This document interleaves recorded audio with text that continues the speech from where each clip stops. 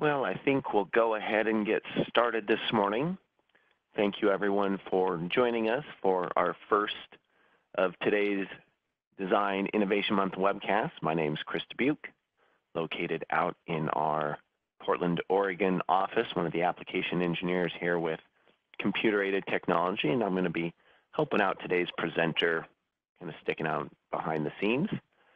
We'll be going through a presentation today from Kyle Elias on the Inflow technology team, one of the PLM application engineers. Before we get started, I'll just mention a couple of housekeeping items. This webcast is being recorded and it will be uploaded to the CATI YouTube channel in a few days. Because of the recording, I have everyone's audio muted and ask yourselves to please stay muted so we can get a nice clean audio stream. Any background sounds will get captured by the recording and uploaded to YouTube as well. If anyone has any type of WebEx technology issue, please use the chat. I'm listed as the participant of CATI. Feel free to chat anything at me or just chat it to everyone and I'll address you through the chat system, excuse me. I believe with all of that said, I'll turn the webcast over to Kyle. All right, thank you for the intro there. Hello everyone, my name is Kyle. I'm an applications engineer here with Inflow, and we're going to be showcasing a little bit of the 3DExperience platform. So I promise you guys it's going to be a short presentation, and then after that we're going to go click around in the tool and show you guys maybe what your day inside of the tool would look like. So I just had this presentation a couple of days ago, which kind of went through the initial phases, what the very basic stuff like getting started look like. So this is a little bit more in depth and a little bit of continuation of that. So when I presented this a couple of days ago, I showed this slide. I want to show again just in case you haven't seen it yet. Most people ask me a lot of times, like, why should I move to the cloud? Why doesn't it make any sense? And the best way I found to explain that is to kind of investigate how we're doing things today versus what the cloud represents. So today, if we are thinking about the apps and everything that we use to go about our daily lives, there are many different ones, and all of them require a large IT infrastructure, and they require a large IT overhead. Microsoft Office 365 alone has more than 15 applications that are available today. So this just makes our lives a little bit easier, especially because those apps don't communicate really well with each other. So it's kind of hard to move things along if you want to transfer something from Excel to Outlook, vice versa, GrabCAD, whatever the case may be. I think we get the gist of things. What the platform really represents, or what they are trying to focus on, is to be that one-stop shop for most of these. So of course, it's not going to replace everything used today, but it's going to replace most of them. So, and then that cloud, of course, doesn't require any IT infrastructure, doesn't require any IT overhead, because as long as you have a computer and access to the internet, you'll be able to get to it. Is that one subscription service, and most importantly, all the apps are integrated and they talk to each other very nicely. And we'll see that here in a little bit. So our values for moving to the platform are, that unified experience. You have that dashboard. It's fully customizable to what you want to do. You kind of go to it and grab which applications make sense to you, and it's available to not only engineers, but basically the whole entire company with all the apps that it provides. Of course, it's designed for the cloud, and it's designed for sharing and collaboration. The audience today is starting with the younger generation, so recent graduates, professors, and people that can start using it right away, that don't have a lot of data and can just kind of leverage everything the platform has to offer right away. We're also looking for innovators and entrepreneurs and small startups that are looking for something new and something that's available on the go. Of course, current users are always a goal, people that are trying to move to the cloud or want to have a little bit more functionality outside of the office. And of course, people that are outside the office all the time, they can definitely leverage the platform if they're traveling around. So today, we're going to focus on 4 different roles, and those are business innovation, industry innovation, project planner, and 3D component designer. These are the roles that make sense to me as an engineer to use. If you're in marketing, if you're in purchasing, you probably use something else.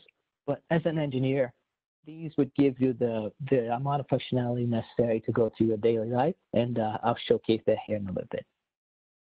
So a short description of each one of them. Business innovation is meant for that collaboration with your industry. So it allows people to kind of gather some information from the internet. It has that mail app, it has the web link. So it has a bunch of applications that allow you to communicate with the outside world, outside of your organization.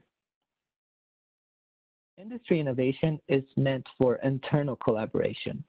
So this would give you your life cycle, your tasks, so things that allow you to communicate and collaborate with your team. Project Planner, that's pretty much self-explanatory. It gives you the project planning application, which is critical. It allows you to kind of keep track of your project, see a Gantt chart of it, create tasks, create milestones, attach files, and things of that nature. And finally, 3D component designer. This is very important because it gives you access to the 3DExperience add-in, which lives inside of SolidWorks. So most of our engineers want to work inside of SolidWorks. They don't want to have to go somewhere else to grab their files. So the add-in will give them that access from inside of SolidWorks. They're able to grab files, see tasks, and just go about their daily life. They don't have to keep going back to the platform every day, all day. So before we start clicking around, I just want to show a little or a major difference between 3D Drive and 3D Space. These are 2 different applications inside the platform, but each one of them is in a different role. So 3D Drive is in that business innovation role, which is meant for that outside access. 3D Space is in the industry innovation role, so that's one difference between them. 3D Drive acts pretty much like Cloud Drive. So it acts like Google Drive, or it acts like Microsoft OneDrive and things like that, Dropbox. It's your personal cloud storage that's available to you. And 3D Space is pretty much your cloud environment. It's all the files that your company owns. That's where you would live. It would live in that 3D Space application or environment. Of course, 3D Drive is meant for that externally sharing with other people, and 3D Space is more of that native content from your company that only you and people that work in your company might have access to. So with that, I'm just going to stop showing you PowerPoint, and we're going to go through a small change and see what the tool is all about.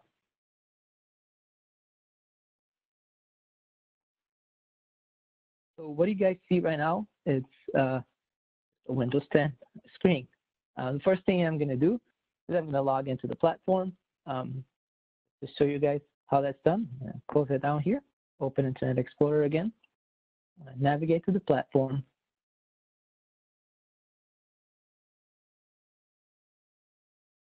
And then here you see my initial dashboard that I have it pre-configured. So the first thing I want to show you guys today is we're going to start with the tasks, and this is using that project planning app to kind of show you guys everything that is to know about this project. So today we're going to work on this drone development project and show you guys what that's all about. So in the project planner tab, I have this project planning application, which of course allows me to manage this project. So in here, I can see a quick summary of my tasks and milestones, and I have a bunch of data that allow me to communicate this project maybe to my manager if I'd like. I also have a schedule that allows me to see the tasks that are pending on this project and that are complete, and also see the milestones here, complete the design or project delivery. And here I can also link things. So if I do this, the platform will know that this milestone has to happen after that. So it's just very intuitive in how you do things. Of course, you can add members to this project, but what we're really here to do today is add that camera mount slot on our drone. So in order to get this task started, all I really have to do, drag from the to-do to an in-progress stage, and then let everybody know that I'm working on this now. If I click this and click edit, we'll be able to see things, descriptions, due dates, and things that are related to this task. Here we see that it says, please review the attached markup. So in order to do that, we are going to, of course, open that assembly in our markup application. So just to showcase you guys how that is done, I'm going to remove this here from my bookmarks. And if this was the first time I was going through this task, I would grab this attachment here and I'll throw it in my bookmark. What that does is it just bookmarks it, so it makes it easy for me to find it later on throughout the platform. As we're going to see here, I'm going to change to my markup area.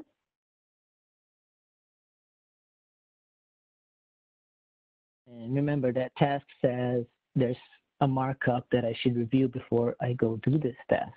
So that's what I'm trying to attempt to do. I'm going to attempt to review the markup related to that assembly.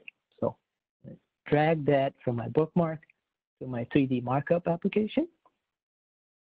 And what that will do is that will render an image of that 3D file, and it will also allow me to review any markups that may be related to it.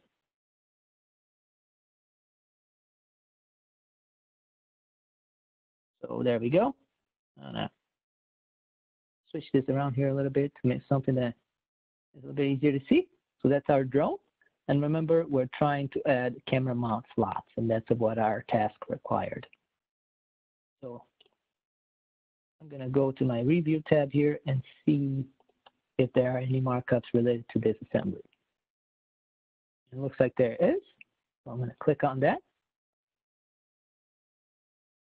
And right away, we can see there are a couple of slides that somebody marked it up and are telling us to work on. So our first slide here says, add a camera mount slot.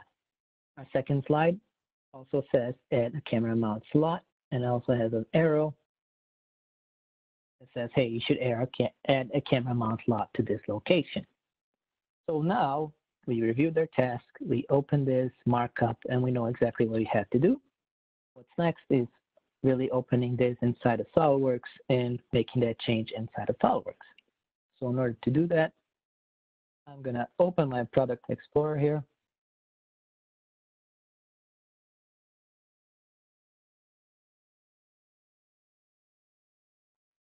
And again, I'm going to drag that attachment that I bookmarked right into my Product Structure Explorer. And what that does is that just allows me to review this assembly and what it is all about. This Product Structure Explorer looks and feels very similar to the Where Used tab inside of SOLIDWORKS PDM. So some of you guys used SOLIDWORKS PDM in the past. It's very similar to that. It has like revisions, who is working on it, the type of file, and things like that. What we really want to do here is just right-click on this, open with SOLIDWORKS. And what that will do is that will open that assembly inside of SOLIDWORKS for us.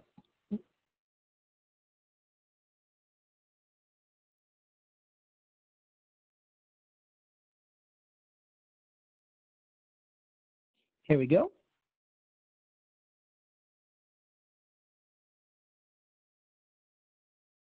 And there it is. We are now able to see that cat assembly that we were just working on inside of the platform. Now it's inside of SOLIDWORKS for us. I will show you guys this. Most of our engineers, they don't want to keep toying around the platform, and they don't have to. If I would go to here and go to my collaborative tasks application, you see that add camera mount slots task. It's right here inside of SOLIDWORKS for me. So that would be a lot faster way to kind of access this attachment, because I can just drag and drop it right into SOLIDWORKS. But I was trying to show you guys, you know, that Project Explorer application and the markup application and everything that you can do, maybe as a collaboration type of format. So in here, we're going to go add our slots. So in order to do that, we're going to grab this bottom plate here and add some slots to it. The first thing I will do is, of course, reserve this file. And reserving it, it works very similar to checking a file out inside of SolidWorks PDM. So once I reserve it, then I control this file, I own it, and nobody else can make any changes to it. I will also increase its revision because I'm creating a different rev of this file by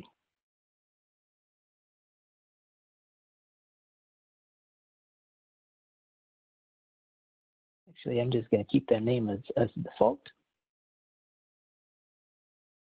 And what that will do is that will increase that revision and bump it up. So then everybody knows that I've been working on it, and there's a new revision of that part. You see that little plus sign that tells me there's a new revision of this part. And in order to grab it, I have to click on Replace by Revision.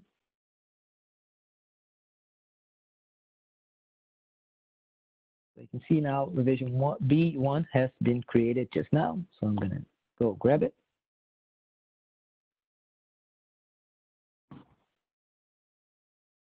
So as we can see, just like that, I created revision B1 inside of SolidWorks, and I'm going to start making changes to it.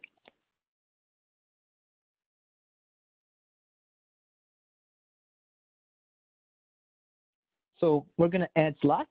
So in order to do that, I'm going to simply unsuppress this feature that was suppressed. And now we can see that some slots are added to our drone, which would allow somebody to mount a camera to it. So now we can also see that the final assembly has changed. And I'm going to reserve that as well, otherwise I won't be able to save it. Now, these are the two parts that have changed, and I am going to go ahead and save it.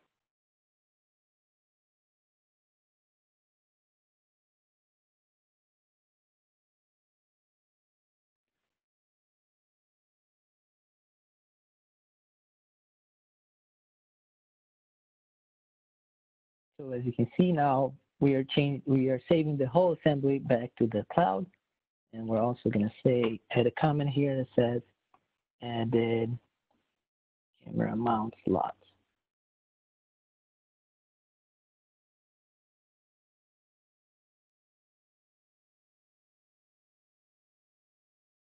Once this is complete, we also have the option of changing the maturity state of this file.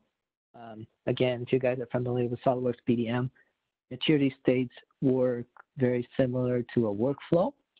So that would mean we can change this maturity state here from an in work to maybe a release process or a release state. And that can be done right from here from inside of SolidWorks.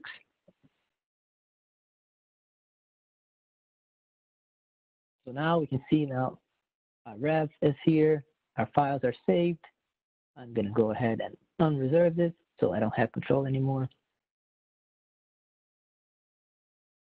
And once I do that, I can try to show you guys. You can see here, these files are read-only. That's because I just unreserved it. And in order to take control of it, I have to reserve that file. So now our task is complete. We added those slots. So we're going to go ahead and make sure our task is marked complete. In order to do that, I'm just going to come in here to the Add Camera Mount Slots task and drag it to done. And what that does is that emails everybody that's related to that task and says, hey, this task is now completed. Now, the last thing I want to show you guys today is back inside the platform. We're going to attempt to compare these two revisions and see if anything has changed inside of them.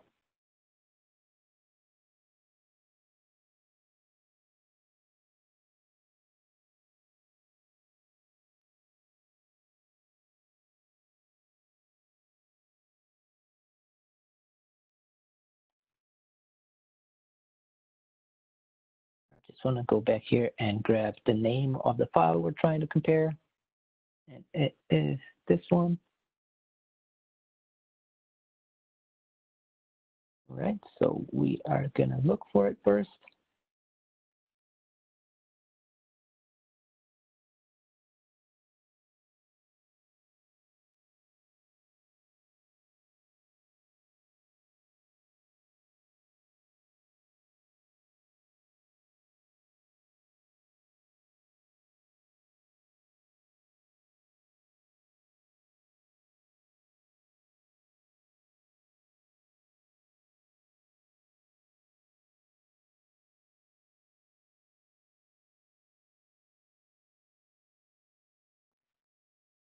Seems like my internet connection is not cooperating here, so I'm just going to refresh the page and try to search for that plaque again.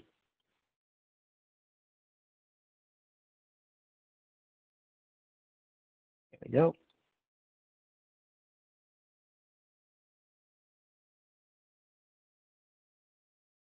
Let's attempt to search for that part that we just changed.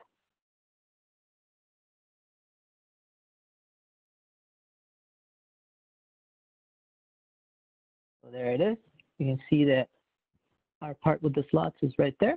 So what we're going to do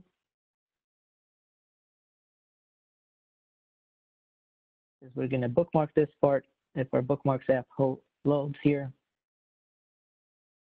it's going to load it again. I apologize for the slow internet connection, but WebEx is taking most of the bandwidth here.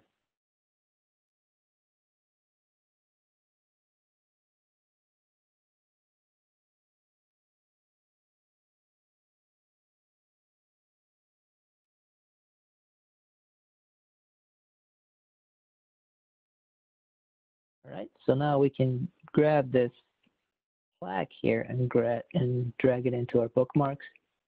What that does is it just really makes it easy to open it somewhere else inside of the system. So now I have revision A and revision B. So we're going to move to our compare area and attempt to compare those two parts.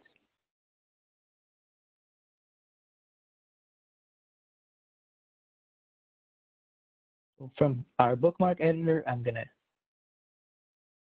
drop my plaque here, revision B, and also revision A.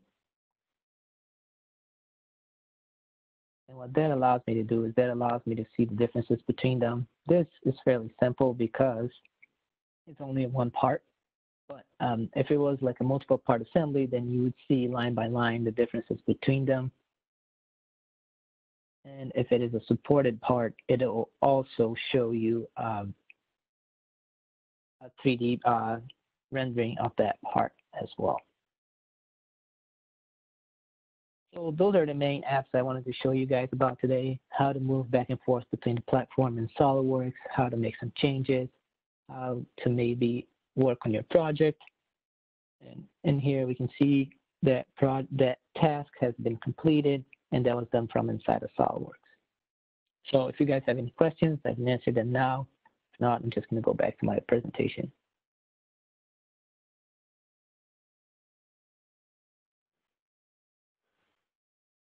Hey, Kyle, it's Chris. I have not seen any questions come through the chat. All right. Thank you, Chris.